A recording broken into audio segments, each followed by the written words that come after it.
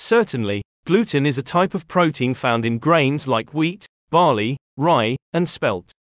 It gives dough its elasticity and helps it rise during baking, which is why it is commonly used in many types of bread, baked goods, and pasta.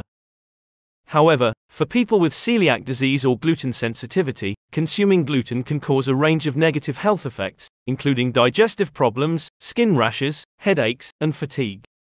For these individuals, it's important to avoid foods that contain gluten.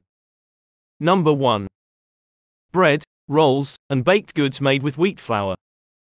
Number 2. Pasta made with wheat flour. Number 3.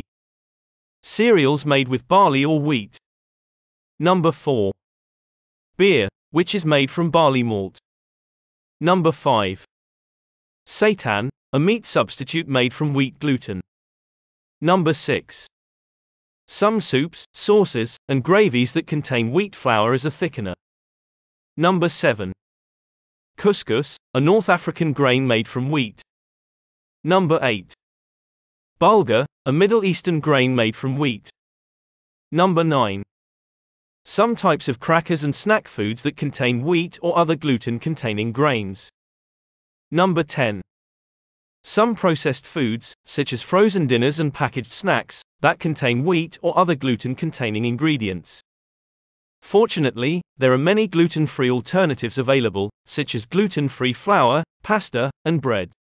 In addition, many whole foods like fruits, vegetables, meat, fish, and dairy products are naturally gluten-free, making it possible to follow a healthy and varied diet even while avoiding gluten-containing grains. It's worth noting that gluten-free diets aren't necessary for everyone, and for people who don't have celiac disease or gluten sensitivity, there is no evidence that avoiding gluten provides any health benefits. However, for those who do need to avoid gluten, it's important to be aware of which foods contain it so they can make informed choices about what to eat.